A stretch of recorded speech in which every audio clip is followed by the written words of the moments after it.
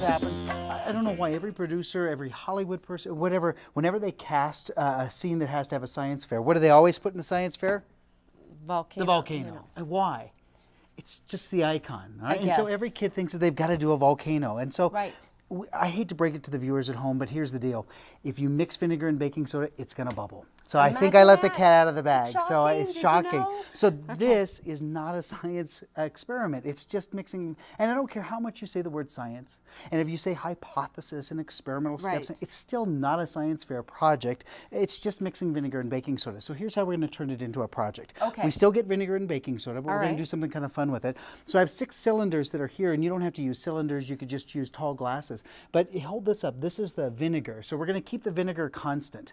Every time we dump the vinegar in, it's going to be exactly this much, and that's about 2 ounces, okay? All right. And we have measuring spoons back behind you. So we start with this one here and take the baking soda over there. So we're only going to put 1/8 of a tablespoon, I'm sorry, 1/8 of a teaspoon sitting in there. So go ahead and put that one in there. Good. And now do 1/4. So that's in the next one. So you can kind of see the progression here. Nice job. And now we're going to do half. Oh, okay. We're getting a little bit. You're doing great. Oh, and then we're going to do, oh, there you go. And then we're going to do that. There's that tablespoon piece. There you go. And 1.5, and finally a tablespoon right here. So I gave that one for you. A tablespoon on this one? A tablespoon on the very, no, on this one right here. Got it? So we have it progressing all the way through. All right? So I wanted 6 of them. So here's what we're going to do. I'm going to ask you to start with this one. Pour it in, and I want you to see how high up the bubbles go. So ready? So that's our vinegar, and that's our, and it doesn't go that high. So go to the next one. So take a look at this one. Not so bad. A little bit higher. Do you see this? There's a correlation with how far the bubbles go up. We kept constant, and then the variable. Do you see where we're going with this? I know life is good, isn't it? About to get messy. I know. Now, please, it's just a little bit. Get those two. You're going to love the next one. This is great. I can't wait. And then isn't this fantastic? And then we get this guy right here, which is, all right, so you can kind of see where our limiting factor is here. It looks like if I want to do about a tablespoon and maybe that 2 ounces, you see, now I have something to talk about. Right, now you have truly something. If I change the amount of baking soda, I get a different level of bubbles, which means I'm producing less or a little bit more carbon dioxide. And then I think of a science fair project as little tiny discoveries along the way. It's not one just big, I've got a conclusion. For example, here, watch this. Here's a match.